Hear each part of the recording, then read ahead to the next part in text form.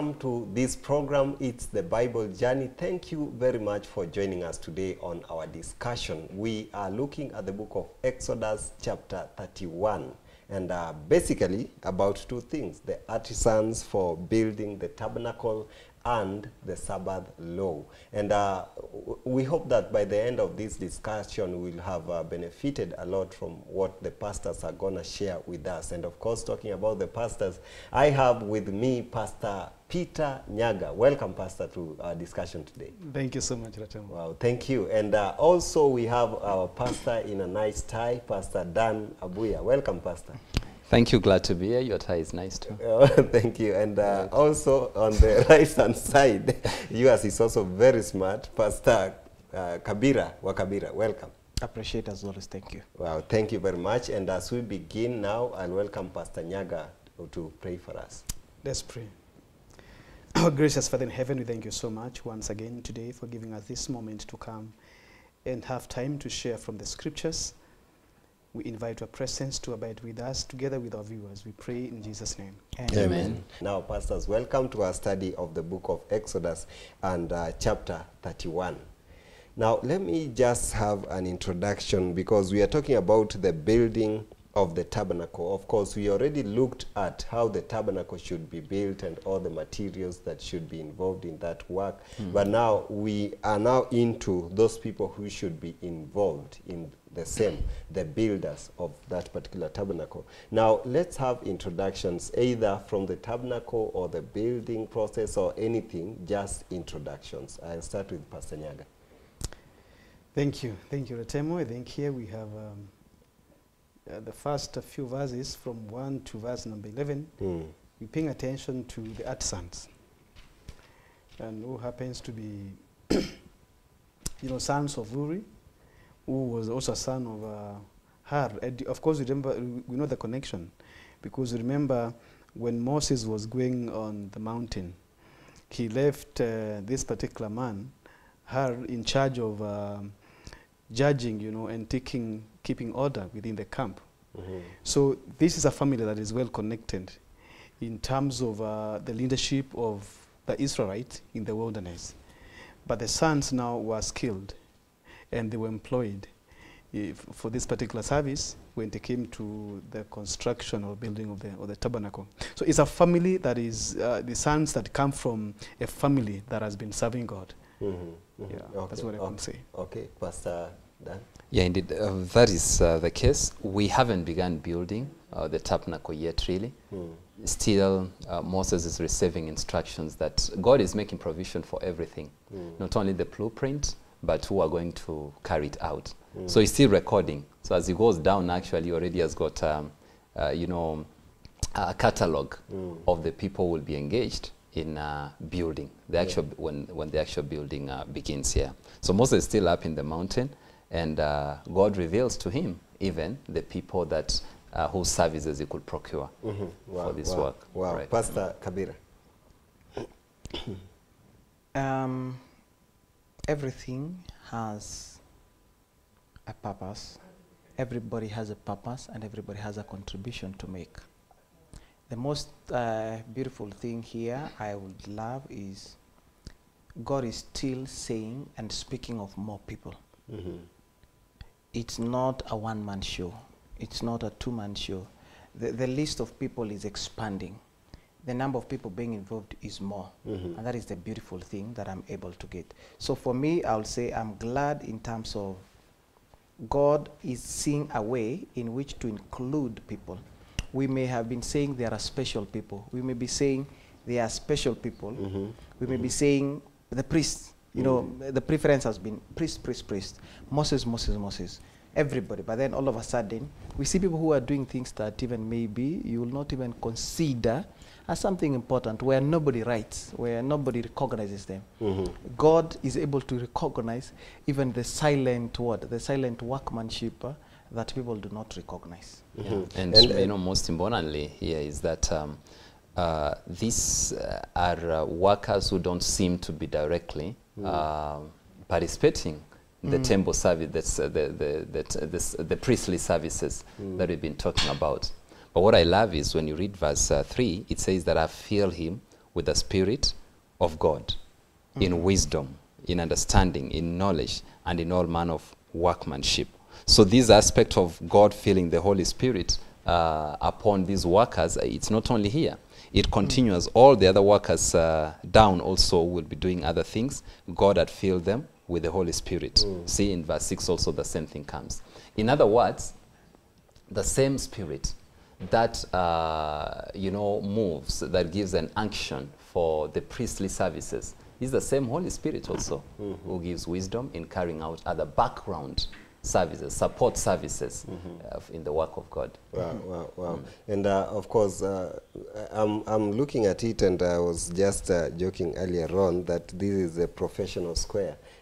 This particular chapter, God is involving professionals in his work, and God seems to be so particular. And remember, some time back you talked about there is no amateur work that is taking place. God is not really taking anything for chances, but he's so particular in whatever he's doing. And talking about now this being involving professionals in the work, Pastor Nyagah, just as a way of digression, though it's still here, how important is it to involve such professional experience in the church service, in evangelism, in reaching out and winning more souls to Christ? How important is involving professionals in it? It's very important, because the skills that we have in this life are God-given for the purposes of serving him. One simple analogy is of the story of Moses. When Moses was called to go to deliver the children of Israel, the stories that we've been discussing, he was a shepherd. I mean, we can say that his profession was that of tending the sheep. And he had an instrument of power, that the rod.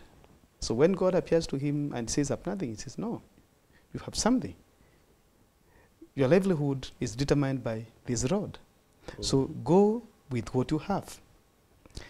And again, as when you look at what we've been seeing all through, that God is very specific. He's a God of excellence. He goes for the best. That's right.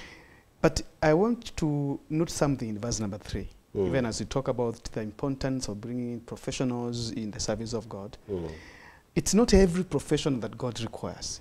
I mean, God, it's not the profession that comes number one in choosing you. There is something which is more important than just having a profession. But if you have it and then you are a professional, then God considers you more. So in verse number 3 says, "And I have filled him," concerning Bezalel.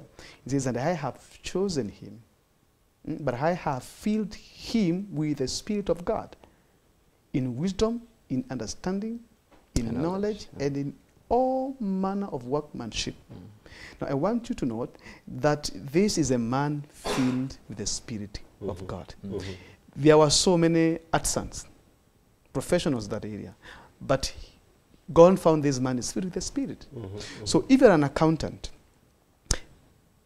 not every accountant can be a church treasurer.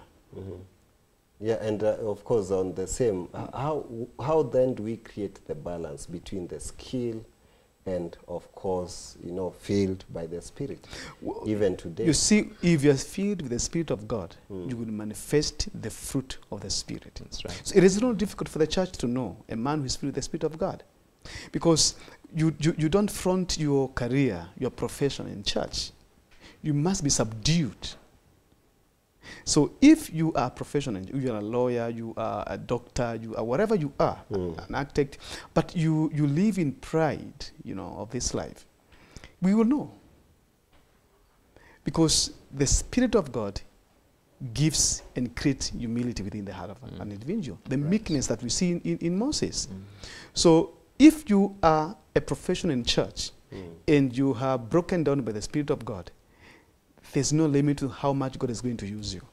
But if you come because you think you have some skills and you want to bring the concept and the ideas from the corporate world into the house of God without the Spirit of God, you will cause a lot of mess in the church of God. Yeah, sure. And of course, apart from this guy, Bezalel, and you know, I can't imagine God calling me by name and saying, you know, I have appointed Ratemo. He'll do this and that and that, you know. It must have been very, you know, created joy within them to realize that I've been called by name. You know, like just as he called Cyrus the king by name. That's right. You know, it's something very spectacular, I think, to me. Yeah, And but that really is what matters. is done to you, Nick. I mean, that's the producer of this show, where you're working, all our, you know, the experts behind the cameras here. That is exactly what God has done.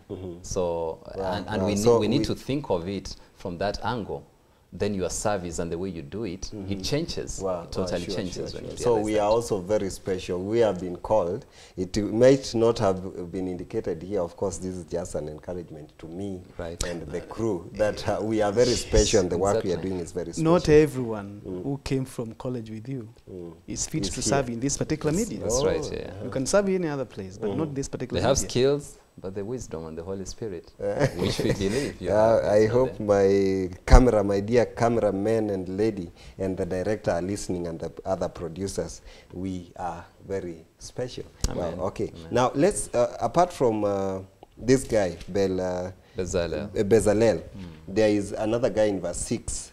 And I have appointed with him Aholiab, the son of Ahisamach of the tribe of Dan, and I have put wisdom in the hearts of all the gifted artisans, that they may make all that I have commanded you. So there is this one also, and there are others, many. All the artisans, God has given wisdom to them, which just by a way of starting is that even the skills that we have seem to all come from the Lord. When you're prospering in your profession, God is the one who has filled you with those skills, because like he says, I have put wisdom in the hearts of all gifted artisans. So by extension, that is what I would want to say, and as I bring in Pastor Kabira. I'm just appreciating how God is able to look for the best. When God wants something, he ends chapter 1 of Genesis, chapter 1, verse 31, and indeed he saw everything that he had made was very good. He's the same God who says that we are fearfully and wonderfully made. He's the same God who speaks of the glory of God that was seen on the mountain. He's the same who speaks of the clothes as glory, as bringing glory and beauty. So every time God does things, he does them in an excellent way, regardless of who or what is being subjected. If it was on a mountain, if you see the Sinai mountains, they're not pretty. But when God was there, they were just so beautiful. They were saying, you know, like under the feet was sapphire. It's like a pavement of sapphire, you know, the best, the glory. It's like a calm heavens. Now picture that. God picks somebody from the tribe of Judah, fills him with the Spirit of God and wisdom and understanding and knowledge and in all manner of workmanship. Then he goes ahead and goes to another extreme, picks a random guy from the tribe of Dan. That's right. Very rare. That's right. I know it's Dan is here, but yes, but anyway, still. He picks from the tribe of Dan a nobody. Let me call him a nobody. I was just trying to Google up and see where these names have been used. Rarely were people from the tribe of Dan mentioned or needed per se. They were just one of those, you know, to fill up the 12. I know God has a purpose, but they just basically from a random. Like you are responding. In real sense, no, I know. It's like even saying, how does God choose Pastor Dan here? From where he is. He has a different degree, by the way. I should be able to say. And then God calls him from there. In a class of your graduating class of so many, he says, Pastor Dan, I need you to come because I want to fill you with the Spirit. I want you to, you know, like how he talks, I have put wisdom in you. I want to fill you up that you can also serve with me. So basically he's putting Bezalel and Aholiab to be in charge of the rest of the artisans. They are the best in their respective fields, but they are not the best from their tribe. but they are the best because God has chosen them, put them together. Ideally, God doesn't want a one-man show. No.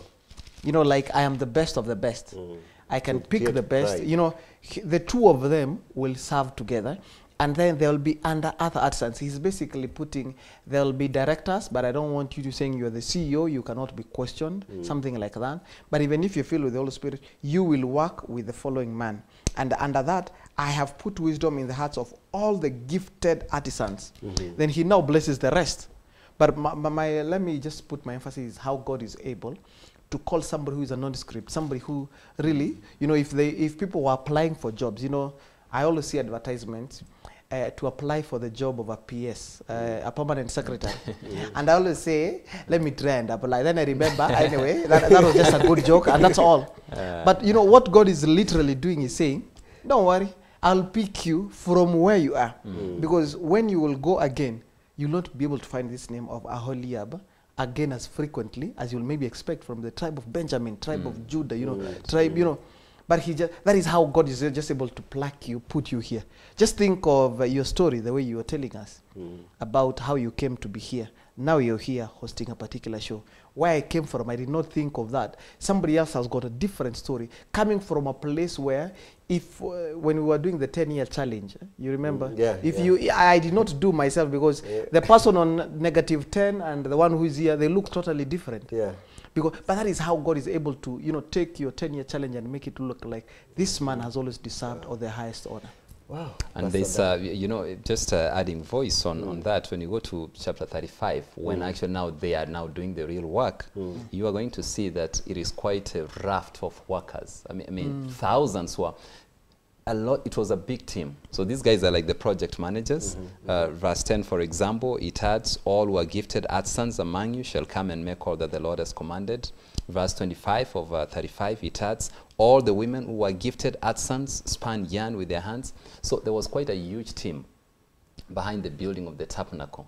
So, you know, that concept once again of these are the heads, they're going to manage or be in charge of the project, but every person who had some gifting, who had some expertise, they were meant to give it freely, lavishly, for the preparation of the sanctuary for the Lord.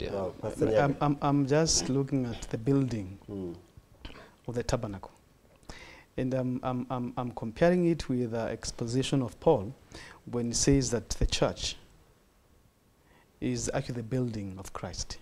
Christ is a builder. So I'm trying to bring the issue of type and antitype here. And I see then Bezalel as a type of Christ in building the church. And then Christ, God has given Christ, you know, the ministers who oversee, because here Aholiab is like the overseer of the project. And then we have people under him now who are busy actually building the church. And I see a good you know, picture of how the church is built, spiritual church, where we have Christ, then we have the ministers, and then we have the lay people who are busy now. I know when we go to chapter 5, I think that's what Pastor Dan was trying to bring out. The actual work of laying one brick on top of the other is done by members, and they're there with their wives and their children. They're busy doing it. So I see God was communicating something in this, that the church of God should be built by everyone. But as a building, every single person has an assignment, a particular assignment that he needs to do, such that this man called Bezalel and his colleague who he has been given, Aholiab in verse number 4, they have very specific duty. And then they have a team, a huge team now, who they are working with. And so everyone is involved in building the sanctuary. One thing I must add also is that sometimes you may look arbitrary, but actually there are actual reasons. Because the other artisans that we later meet, somebody is gifted, for example, in hammering out gold. But you notice these two gentlemen, I'm convinced that Bezalel seems to be the head, and Aholiab seems to be the assistant. But you see Bezalel, what is he gifted in? verse 3 says that in all manner, in all manner All of manner of worship. workmanship. So he's good in gold. Also, he is good in wood carving. He's also good in masonry. You see there. In other words, like the talents, 5, 2, and 1. So now you realize that God is not just being arbitrary. No. He is able to have a good, he has a refined view of a wide spectrum. Yes. And so he can properly. Can I say something on leadership? Okay. I'm just looking at the leadership qualities. There are the spiritual angle, but then there is the practical angle. Right, Not just men filled with the Holy Spirit, and then that's all. right, right. There is much more to it. He says, look at Bezalel. I filled him with the Spirit of God in wisdom, in understanding, in knowledge. You know, God has already given him that. And I wish our leaders will go to that extent. You know, when we're electing leaders, we look at somebody who's got wisdom, how to handle issues, All right. understanding, knowledge. But at the same time, it's not just a spiritually full man, but when it comes to other things, he's not. I was listening to President, so I was imagining we can have a leader who doesn't know, he's filled with the Holy Spirit, but he cannot control a meeting, for example.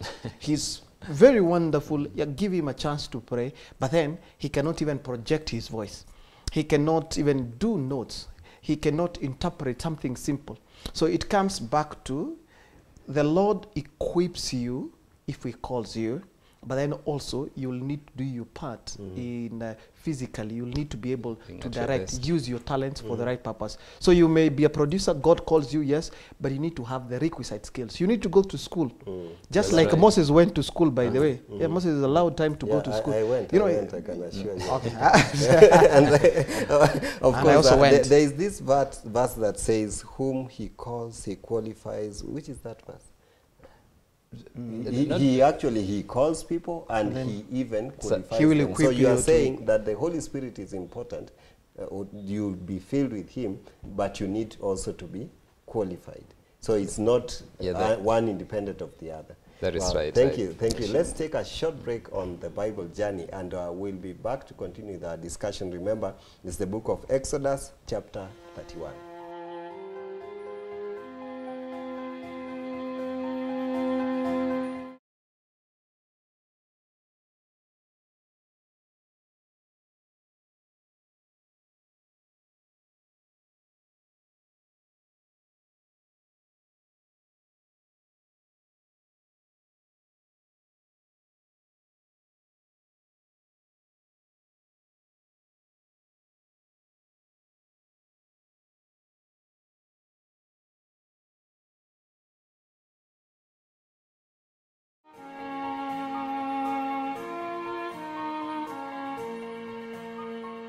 Welcome back, our dear viewer, to this show. Is the Bible Journey. Thank you very much for being with us here today as we continue with our study of the book of Exodus, chapter 31. So welcome back, my dear pastors, as we continue the study also. And Pastor Dan, what else do you see here, especially in terms of, God has called people, right. and he says, I've qualified them, and they'll be able to do this work. Of course, this is all in preparation. The work has not yet started. Right. And I think, again, another lesson that I'm getting out of that is that we need to plan in advance before we start, because Christ also uses a parable. Is it a parable? He says that who can start building, and then you reach somewhere. You have to really plan and account every cost. So what else do you see here up to verse 11? Later on, when the temple itself, Solomon's temple, is being built, you see an exact replica of what we are seeing here. And if we could read in 1 Kings, 1 Kings chapter 5, you see what the Lord does. I think we might have shared this in an earlier episode. But once again, when Solomon is preparing to build the temple in chapter 5, he realizes that he misses certain skills within his people. And so he writes to Hiram, the king of Tyre. That is from verse 1 now. And there's a letter there from verse 2 to verse 6. It's a letter written. It's a diplomatic letter dispatched to the king requesting for experts in building the house. of the Lord, because in verse 6 it closes by saying that, for you know there is none among us who was skilled to cut timber like the Sidonians. Yeah. And so Hiram was very happy when he heard these words. Verse 7 says, and rejoiced greatly, and said, you know, he praises God. He feels the privilege of partaking of the building of the temple. And so he sent him several guys, a big labor force. In verse 18 we are told, so Solomon's builders, that is the home guys, then now expatriates, Hiram's builders and the Gebalites. Now these are the experts who had to come in so that the temple of God would be built properly. Wow. In other words, no compromise once again. The very best was given for God. God does not appreciate mediocrity at all. And you know, sometimes it's actually saddening, the churches of God. Sometimes you have gone to some place, perhaps in the province, or even some of the towns, and you're passing by and you see on a roof the name of our church, and you feel sad and embarrassed even to identify with that, because it's in some nondescript place, hidden somewhere, crumbling, almost falling. That does not reflect really of who God is. So we need to give the very best, and this is a challenge, you know, to us, all of us as worshippers, as a priesthood of believers. It is not befitting that we live in paneled, great houses and homes, and you find structures which are called by the name of God. They are in a sorry state. Finally, I minister to young people. I'm a chaplain to young people. We need to be excellent. All the guys who were called to stand before the Lord in carrying out this work, they were not guys, they were not D or C or B materials. These were A materials. These were A materials. Yeah. So Solomon put it properly when he said in Proverbs 22 verse 29 that, do you see a man who is excellent in their work? They will stand before kings. They will not stand before common people. Wow, so we need to be excellent. We need to be at our very best so that God can use us to lift up his name. Wow, and I like it the way you brought in 1 Kings chapter 5, that God is also involving other people in his service, other nations, that is to say, because he writes to a king who is not amongst is not really Israel, but other people. So even in his salvation, it extends to all the people. It's not just about a particular people. Even preaching the gospel, it's about everybody. That's right. I wanted to emphasize the point. You know, we are talking about excellence, and of course, you know, serving God, so that we don't mistake that God is, you know, what you call excellence in our terms is not what God calls excellence in his terms. Yeah, sure. And just going back to the verse number 6, and I in my version here says, and I indeed I have appointed with him Aholiab, the son of Ahisamach, of the tribe of Dan, and I have put wisdom in the hearts of all the gifted artisans, that they may make all that I have commanded. Now, if you read from a version, there's something you miss out. But if you read from King James Version, then you discover something that God looked at. I don't know whether your version is King James Version. Mine is New King James. What's the word you're looking for? In the King James Version, I was looking for this word. I got it from this other gadget I have here. And I, behold, I have given with him Aholiab, the son of Ahisamach, of the tribe of Dan, and in the hearts of all that are wise-hearted, I have put wisdom. God had a criteria. You know, if you read from the New American Version, which I have here, assumes that he chose those who had skill. They had gone through the end A, as Pastor Dan says, and so he just picked them and then he gave them wisdom. But King James communicates differently. He says he looked at the heart of those who were wise. Wise-hearted people are the ones that filled with his wisdom. So to me, this is very, very important. There's a criteria that God uses to choose people. We have A students. We have first-class honors students in architect or wherever. Then God comes when you have all this qualification, both of you, excellent qualification, then starts looking at your heart. All right. And then he picks the heart which is upright. So don't come Demanding because you're an architect. That I Yes. How come you haven't called me to?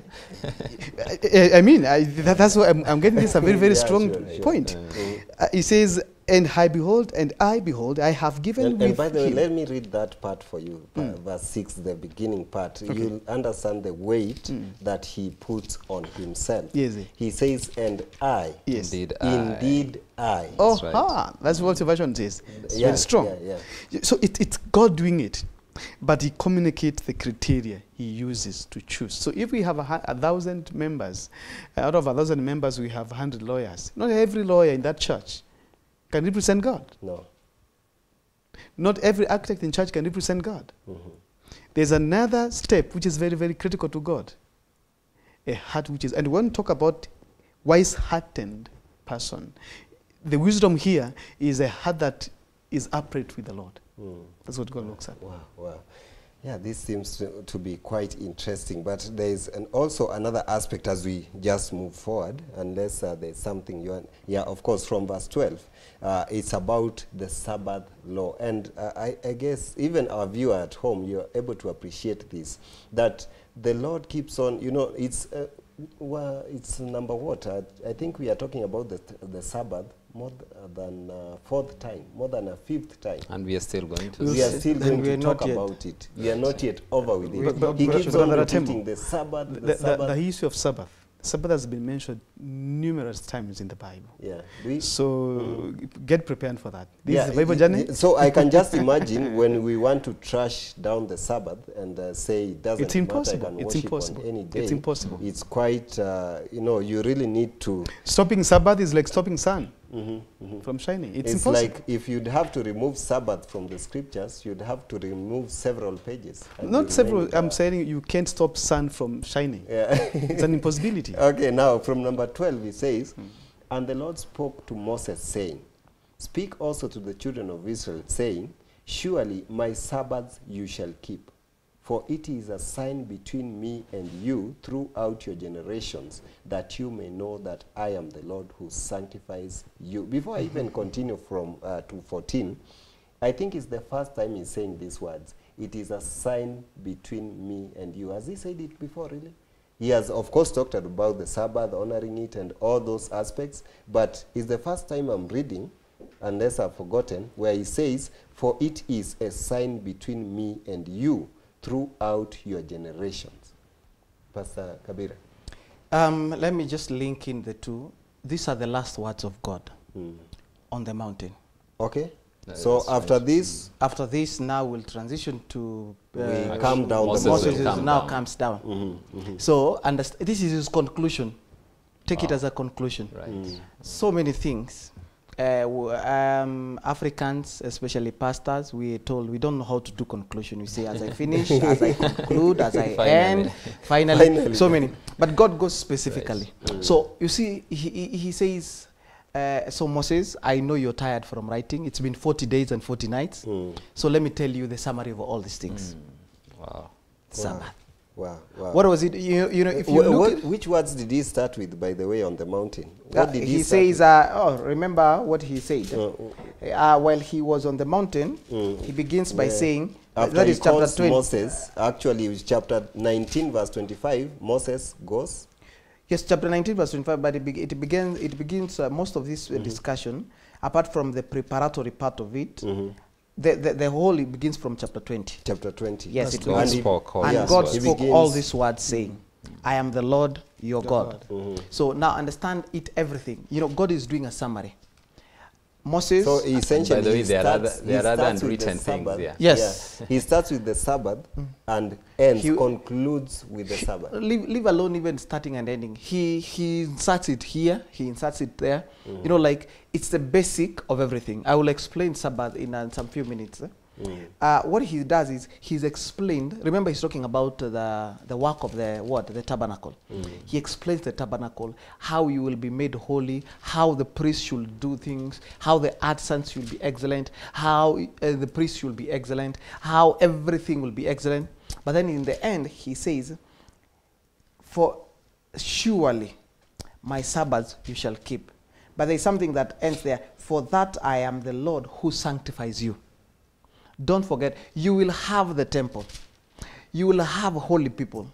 You will have the priest. But don't forget, all that, ideally, it's me who sanctifies you. We were talking about in chapter 30 about washing of hands, sanctifying. The incense, the anointing oil, and all these other things. We have the mercy seat, the most holy thing, the most holy place. But he says, don't forget, it is me who sanctifies not you. Not those things. Not those things. Yeah, you, ideally, yes, you know, Moses may have been, oh, wow, we're going to have so many holy things. You know, the list of holiness things that is, you know, the holy things that are being listed, especially the ones that we are doing in verse 7, 8, and 9. There were so many holy things that will be used. But then Moses, then he says, surely, he just use the word surely, my Sabbaths you shall keep. Don't forget, the minimum, the base of it is worship. Wow. Don't forget, in the end, it's worship to God. I know you're thinking of everything else, but the basics of everything. The reason as to why I'm giving you this long speech, the reason as to why I've kept you on this mountain for 40 days, the reason as to why I wrote the 10 Commandments, you wrote your own things, don't forget, it's worship. And it's best exemplified by the Sabbath. Wow. I wanted to come in, and to me this is very striking, very striking. The place where God, you know, brings the issue of Sabbath is very strategic. You see, he has been, it's about now building the sanctuary. He has called the artisans. And when you look at the opening ones, verse number 12 and 13, and the Lord spoke to Moses saying, speak also. I'm interested with that, but also, that term. Speak also. Meaning, when it says speak also to the children of Israel, it means he has spoken to another group. And this group, then, in my opinion, is the artisans, the builders. He has given them clear, you know, guidelines on how to. It's my assumption, a very strong assumption, that he has already directed them and advised them. When you're building the sanctuary, I've employed you in this, but remember Sabbath. Now, the builders are very aware of that. So he says, also speak to the children of Israel, saying, surely my Sabbath you shall keep. Also notice, it's not my Sabbath, but my Sabbath. It's not. It's not. If you would have said my Sabbath, it would mean one, maybe that yearly Sabbath. But it talks about Sabbath because these are weekly Sabbath. There will be many, and the time when the construction of the building of the sanctuary starts to the time when it is ending, there will be so many Sabbaths in between here. And because now God is employing them with the urgency of building the sanctuary, they may forget and imagine that God would want them even to consider building the sanctuary on Sabbath. Yeah, so because they are doing a holy work. Yeah, they're doing a holy. It's God who has instructed. So it tells them, remind them that my Sabbath you shall surely keep. And maybe talk to our viewers and let them know, when God has blessed you, he has employed you to work in that office, he reminds you to observe Sabbath. You know, many times when people, you know, you're tamarking, you're struggling, and then finally you get a job, and this job you have to work on Sabbath, you say, God, you're the one who gave me. Yeah, you understand. I'm so excited that he says, also speak to them, the children of Israel.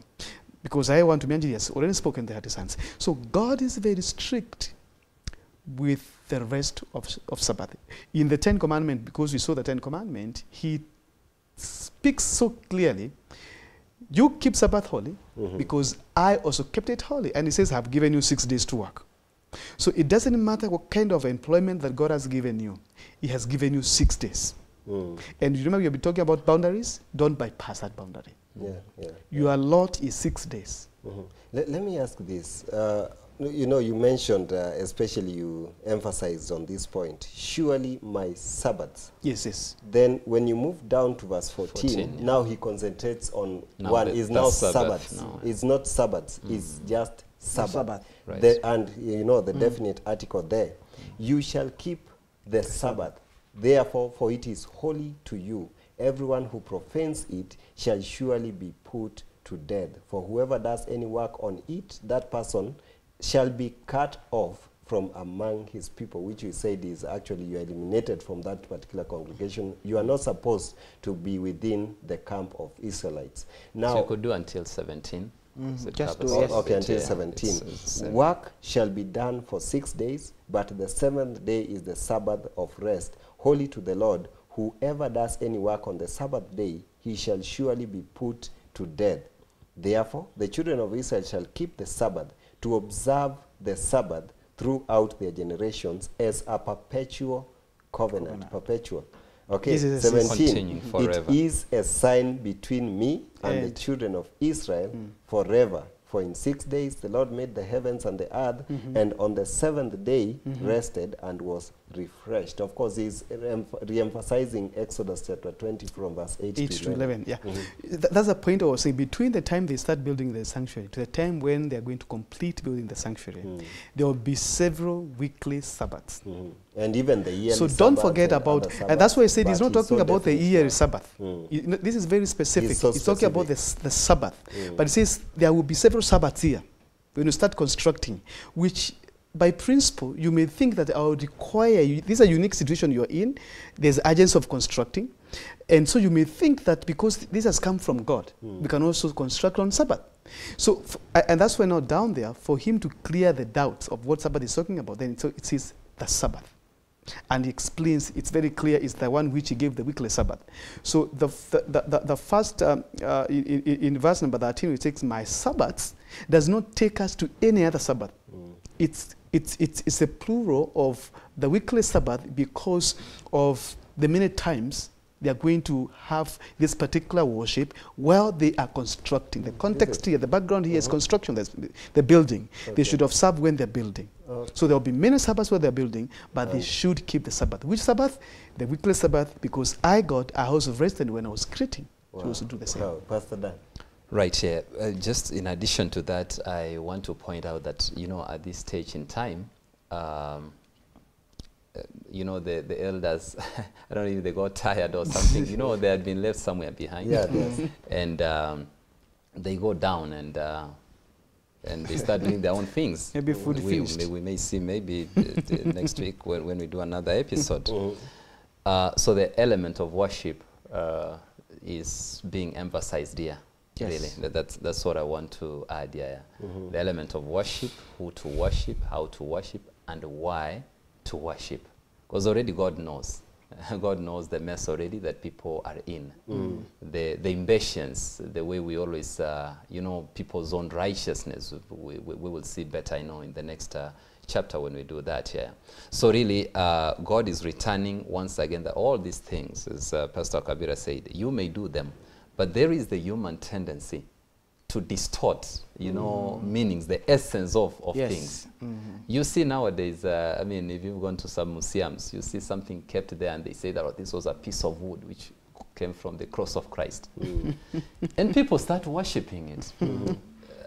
There is no holiness there. Yeah. All these things, the lava, the deportments, all these things, the altars, they have nothing. They are stones, basically. Yeah, they're important, but they are not the focus. They are They only shouldn't be important. the Look, they become important Yeah. just because of the the presence, okay. the presence of God. Period. Nothing more. The only thing that makes it important is because God is there, and that is what that's what I wanted to emphasize. It's trying to, yeah, in chapter 29, verse 43. We had done this in an earlier episode. 43 says, and there I will meet with the children of Israel. On the mercy seat, yeah? And the tabernacle, yeah, that's right. And the tabernacle shall be sanctified. What sanctifies it? His glory. By my glory. Yes. So what brings the sanctification? What makes these things holy? It is the presence of God. That is what sanctifies, period. Otherwise, the altar, I mean, kids can play, they can arrange stones, they are doing a play or whatever. It's not, it is God's glory that sanctifies. So God is emphasizing here that, okay, you know what, guys, all these things you will do them, but these are emblems. Don't transfer the word is emblem. their sanctity there and start worshipping those items. It is me you are worshipping. They are only facilitating. So Can I say- even the Sabbath, as you said, even the Sabbath is only, it's sanctified by God. It only makes sense when God is in it. But The Lord otherwise of he the Sabbath. wouldn't have. What I will say is, the conclusion, what you said is, it's because the 7th day will not be important if God exactly. will not set it apart. That's right. Because anyway, it's just like Monday. The sun rises it's from a the day. east and sets in the west. Well, because it's one, I have a minute, we have a minute, let me just say, God is really being very strategic. He says the only thing that will last forever. It's All right. Remember what I hope you just say, it will be a perpetual covenant. Verse 7 says, it is a sign between me and the children of Israel forever. So the rest of the things, They will pass Yeah, away. they will pass away. Yeah, by the But way, we don't what have will them down. remain Is will be the Sabbath. Yeah, Not yeah. up to the cross, not up to anything else. no Forever. to the end, forever. That's why God says in Matthew 5 verse 19, the earth has not gone away. Why are you thinking about changing what even he has right, put? yeah. So in the end, for me, wow. Anyway, time is up. Let me Isaiah just- 66. let me No, just- before time is up, I don't know where John is saying time is up. It's not our time to here. Because no, verse 18, Ratemo is very, Yes, very verse important. 18. Verse Right. 18. Okay. And when he had made an end of the speech, of course, this is the last verse in this chapter. When he had made an end of the speaking with him right. on Mount Sinai, he gave Moses 2 tablets of the testimony, tablets of stone, written with the finger of God. We can't miss this. Yeah, We can't miss this. This is very, very important for this discussion. You know, when we're talking about Sabbath, we already saw in chapter 20, verse 8 to 11, that Sabbath is the 4th commandment. Now, among the commandments of God, the Bible here says that actually God himself wrote. We know that Moses was requested to write, but of the 2 tablets of stone which contain the 10 commandments were written by the finger of God. That's right. This how serious God wanted to communicate the importance of the law of God. And many people have argued and saying we are no longer under the law of God. The 10 commandments were done away with. I was just checking a commentary here. I can't mention the name of that commentary. It says, we Christians, we don't observe Sabbath because it was for Jews. There's a big heresy out there.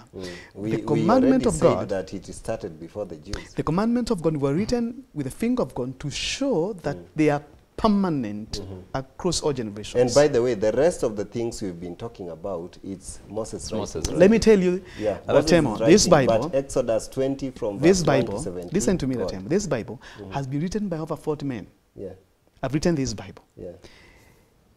But the 10 commandments, God could not allow Trust any anybody man to to wrить.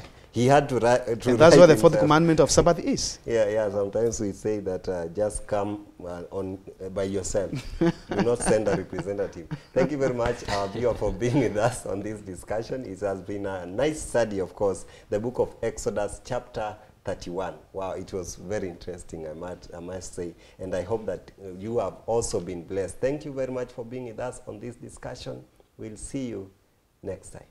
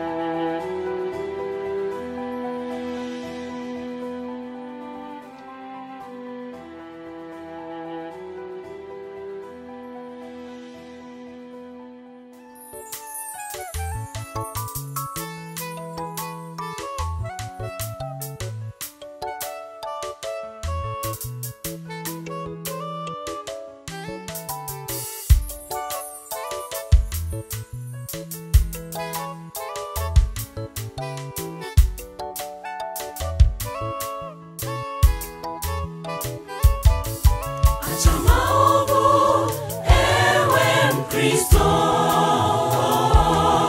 uliyekombolewa kwa damu ya Yesu. Sasa tazama pale msalabani, alikufa kwa ajili ya dhambi zetu. Acha maovu, ewe Mkristo, uliyekombolewa kwa damu ya Yesu. Sasa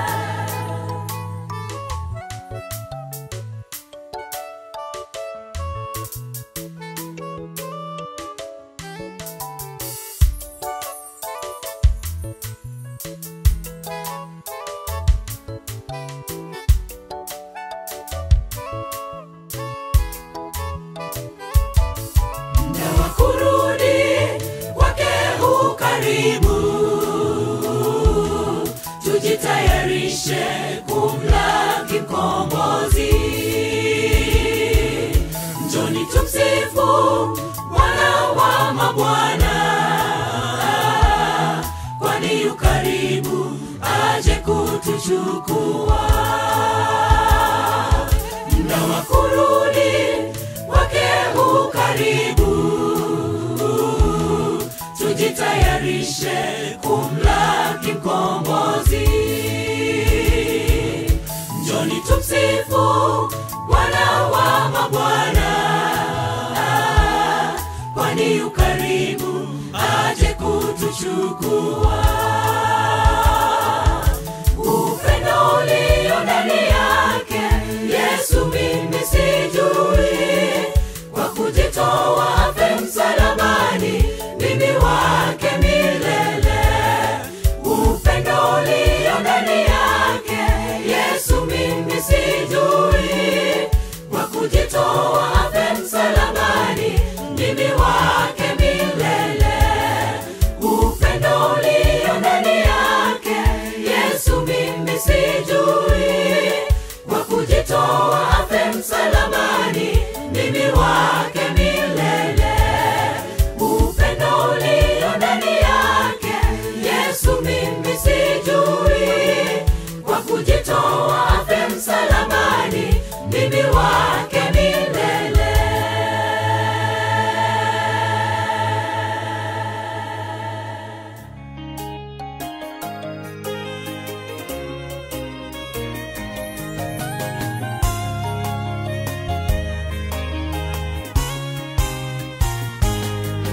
Bwana niwezeshe kupambanua yaliyo kitabuni mwako, fungua fahamu zangu niitambue sauti yako.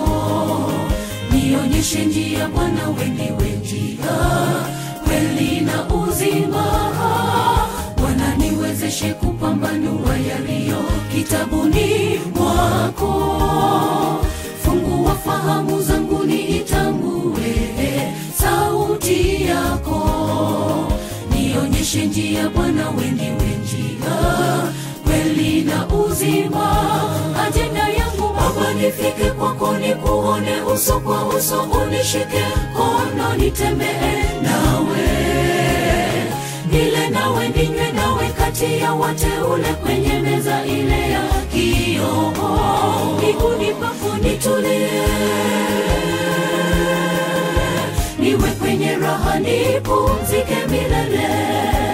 Ajenda yangu Baba nifike kwako, nikuone uso kwa uso, unishike mkono nitembee nawe, nile nawe ninywe nawe kati ya wateule kwenye meza ile ya kioo. Miguuni pako nitulie, niwe kwenye raha nipumzike milele.